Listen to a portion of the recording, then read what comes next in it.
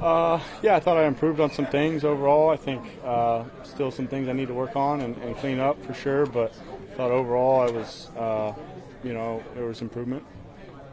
What has Malik done for the offense? I mean, we see the explosiveness and stuff like that. How much easier does he make your job? Yeah, he's done a really good job.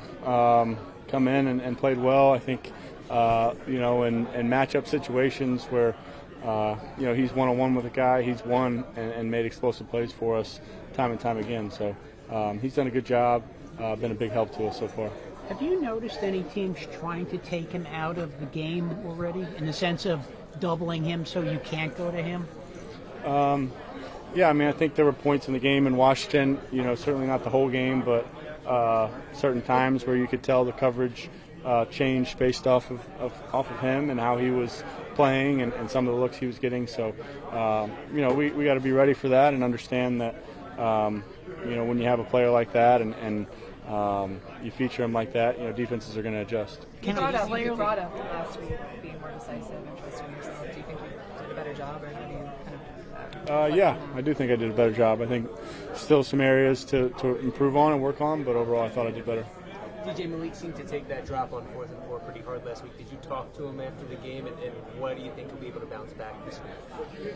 Yeah, he's a competitor and holds himself to a high standard. I think you realize that pretty quickly spending any time with him. He expects to make every play, and it was a tough one for him, but I know he'll bounce back. He's a confident guy, and I think it was pretty clear we wouldn't have been in that situation without his performance and all he had done throughout the game. And he'll be back, and he'll continue to be a huge part of what we do. Daniel, is there any talk from the coaches to the players or the players amongst themselves about 0-2? I think everyone realizes our record. I think everybody understands that, but no one's discouraged or no one's letting that affect our preparation and how hard we work going into the game. So, there's a great energy and feel in the building still, and I think that's important to our preparation, important to our process, and making sure we're practicing well and preparing to play well. So, we know the record, but it's a long season, and we got a good football team. How do you expect your team to respond this weekend in Cleveland? Expect us to respond well, play well, come out ready to go, and play a good game. So that's what we all expect. I think got to have a good week in practice. We had a good start today, and we'll build off of it. So expect to play well. The Browns' defense is good. It's even better at home. How do you deal with that?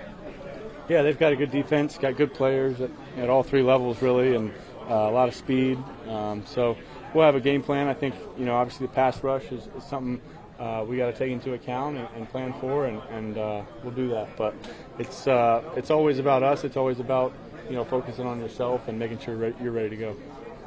How much do you need, though, to have a plan with Myles Garrett? Yeah, he's a good player for sure. He's a good player, has the ability to affect the game from a pass rush standpoint and the run game also. So got to have a plan, a protection plan.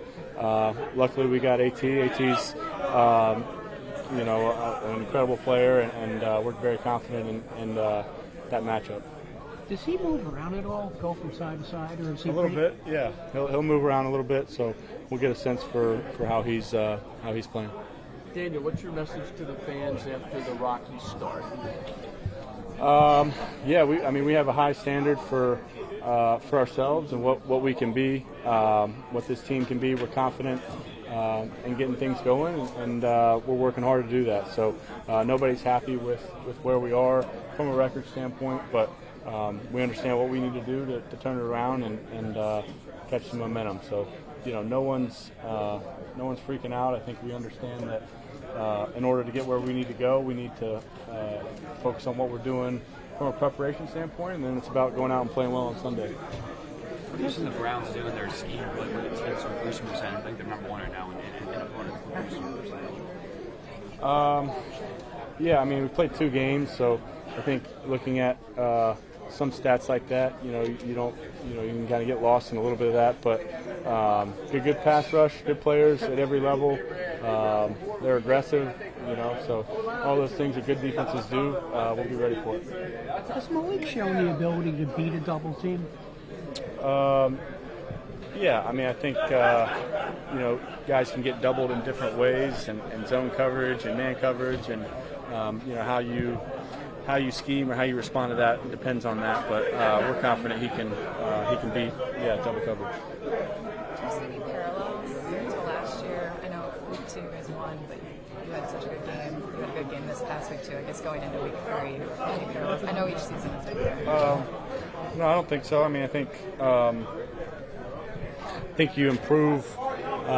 You want to improve every week, but I think particularly week 1 to week 2, you're looking to make some big improvements. I think every year is different. Last year we won, but had some big injuries and obviously didn't play the following week. So every season's different, and we got to approach it that way. But we're confident we've made improvements, and we'll continue to do that.